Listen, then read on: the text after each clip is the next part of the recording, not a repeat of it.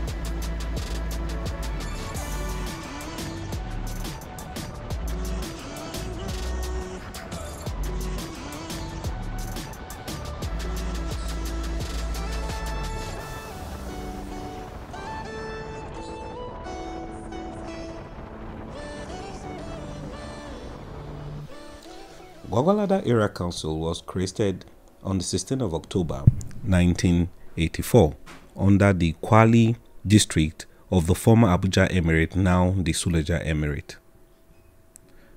It had a population of about 158,000 as at the 2006 census, and it was estimated that the population was going to grow about 6.26% by 2020 to 2025 or thereabouts. Going to be one of the fastest growing population in Africa.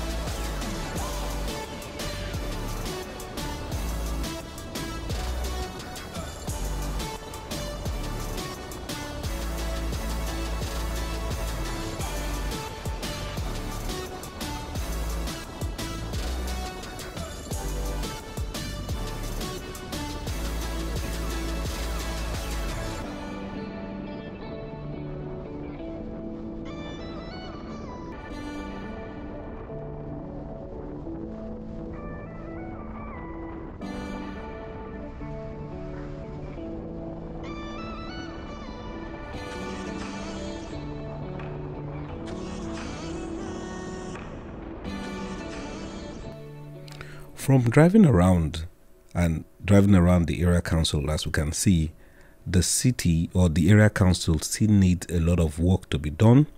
It needs for the roads to be constructed, for street lights to be put in place, and for all the other things to be done. Just like the federal government, started building the road in Buhari Area Council, I think Gwagwalada Area Council also need those kind of development to be able to open up the place.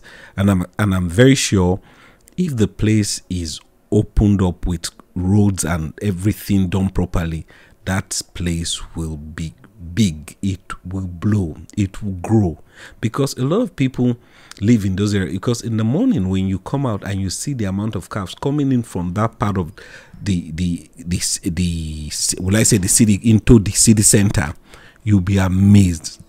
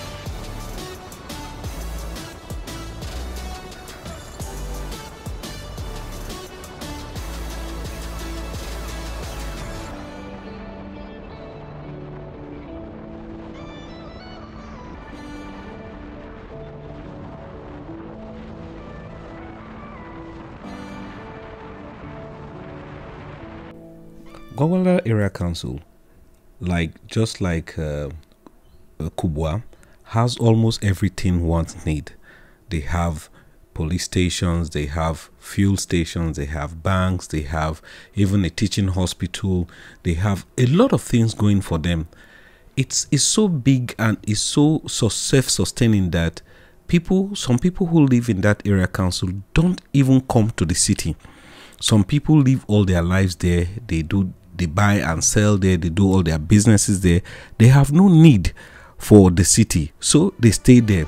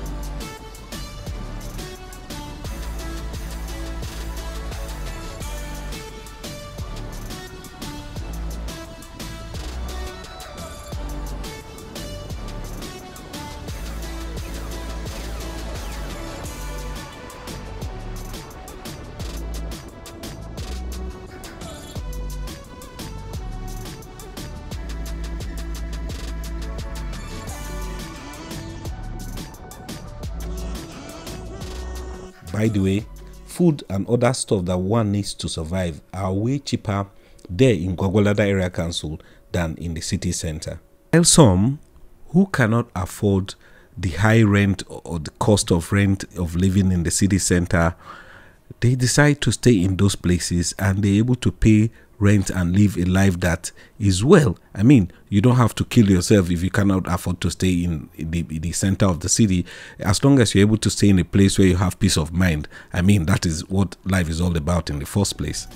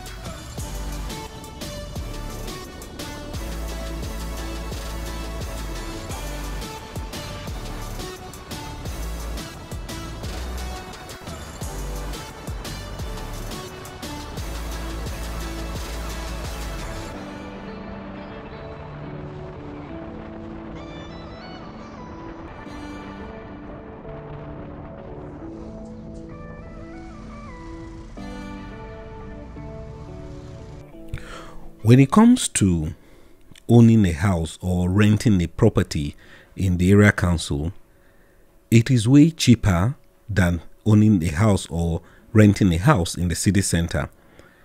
A 2-bed or a 3-bedroom, as during my investigation I found out that a 3 or 2-bedroom goes between 200 to 300,000, while a 3-bedroom goes between 4 to 500,000 per annum.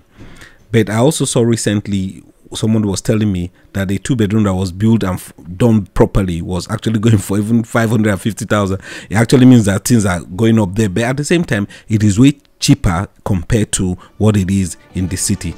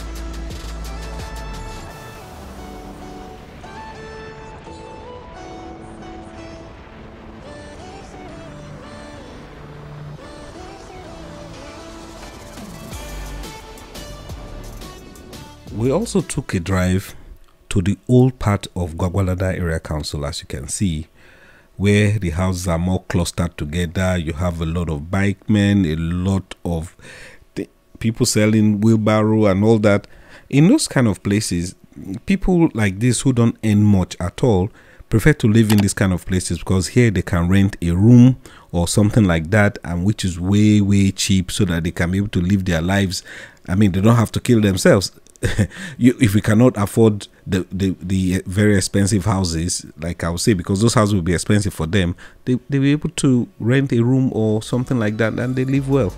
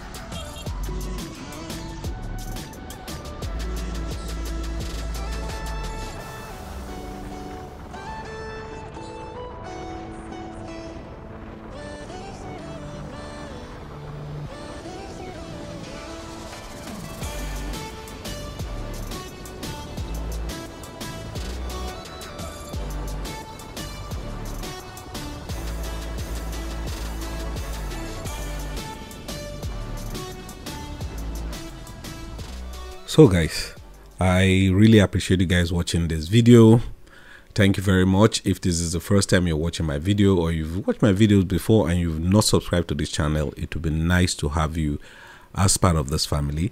And if you want to support me, I have a Patreon page, and recently I have the join button on YouTube now. You don't have to go too far if you want to support me. There is a join button just underneath this video.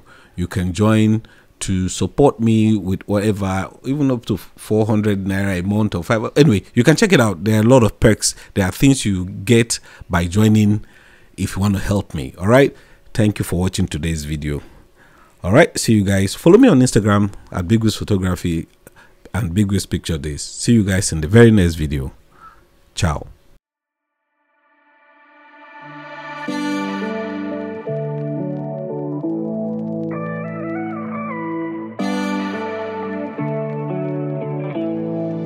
Subscribe, like, share, comment, see you in the next one.